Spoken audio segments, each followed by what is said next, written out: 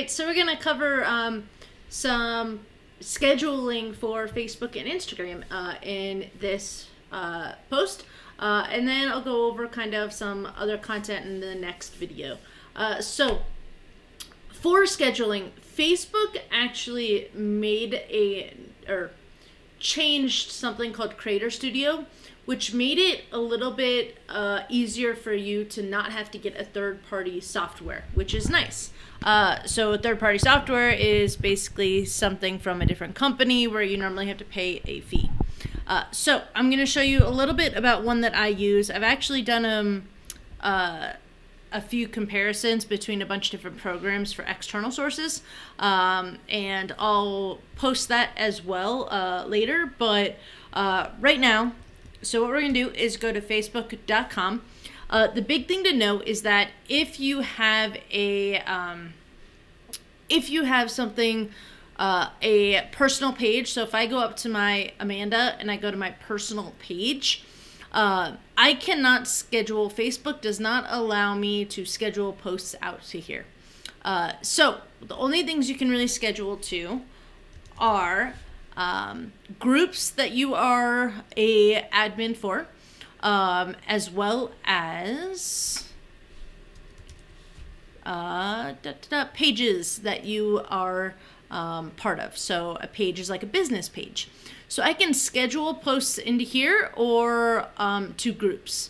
Now, simple way that I could do it is go to the group or the page, start writing my posts, and then come down to this little 3 dots, news feed. Instead of share now, go back date, which means I can do it backwards, or I can save drafts. Now, you used to be able to here schedule it out. Now it says, hey, you need to go to publishing tools. So if you click publishing tools, it's going to bring you to this page here, where I can basically create things. So I can create a new post like I wanted, and then I can schedule instead. So things changed a little bit. This is as of December 2019 with Facebook. So that's the new way that you can kind of schedule. Now this, honestly, this is intimidating to me. I'm like, what post did I make? So the other way that they made it easy for you to do is the way I recommend getting here is going to Facebook at the top and starting to type Creator Studio. And it's going to pop up right there. And it's this Facebook shortcut, Creator Studio. And I click visit. And it's going to open up this new page. Now, with this, at the top, you can see Facebook and you can see Instagram. Now, in order to have the Instagram here, you have to have your account actually connected. I have another video on that. If you've got questions, go ahead and comment and let me know. But so Facebook and Instagram, what I can do is I can come up and go create posts. Now, it lets me know here which things I can post to. So these are my admin pages. These aren't my groups, so these are my pages. So what I can do here is I can go create a post, or I can upload a video. I can choose where I want it to go. So I'm going to choose this guy. And then I can start writing my post. I can import a picture, video, whatever I want. And then I can go down here and click schedule. And I can choose when I want it to go, the time, etc., and click schedule. And it will schedule it out for me. I can do the same thing on the Instagram right here, the Instagram part. So if I go to Instagram, I can go create my post. I can choose what I want it to be, IGTV or Instagram. I can say where I want it to go.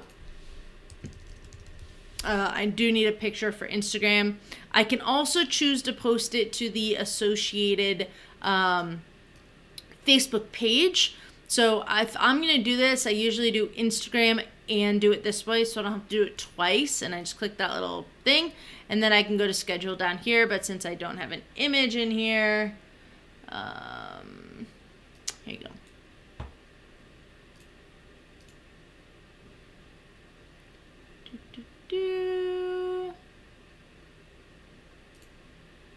Okay, so I can put an image in here, do the post, click that guy, go down here and click schedule and choose it that way. So that's another way that I can go ahead and schedule things, and that's completely free.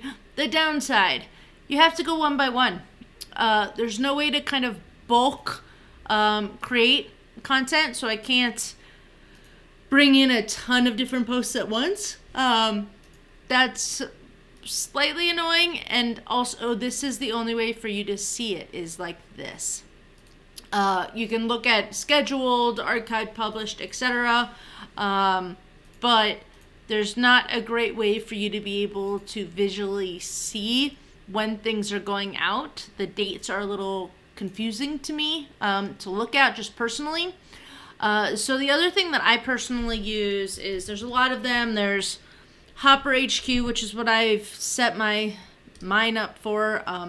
I only pay to use this for Instagram, as I use Instagram mostly, and I'm mostly on my Facebook, posting to my Facebook personal page. So I don't need it as frequently to have things scheduled, unfortunately. But if you're going that route and Instagram is your main thing, then, so I use Facebook personal page and I use Instagram. If you're going with the Instagram route, I've tried quite a few of them. I've tried Hopper, Buffer, and a bunch of others. And I did this a few months ago, and I actually have a video comparing them. But what I like about Hopper is how I can visually see everything. So it has a grid planner, so I can see things that have published, and then I can see what it's gonna look like on Instagram for me as things publish. I can come over to calendar view, and I can actually see when are things actually planned to go out. So I'm a huge fan of this. I've had no issues. I had one or two issues, and I actually messaged them and they fixed them. So their customer service is fantastic. I get almost instant responses. It got fixed within a few days, and that's phenomenal for me. So they're really looking to improve, and I like that. They are a tiny bit more pricey, which is why I only have one account through them. But I do like that. So you can have multiple accounts if you want. I only have the one. You can go far out in advance, which I like. So I might sit here and do all of something for a little bit. And you can see I've got posts all the way into March right now, and it's December.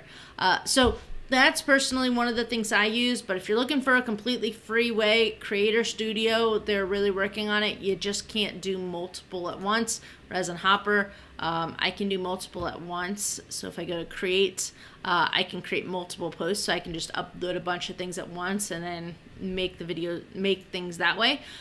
So that's a quick and easy way for you to get your content onto Facebook and Instagram, and how they've changed things. And I hope that helps you out. Feel free to let me know if you've got any questions.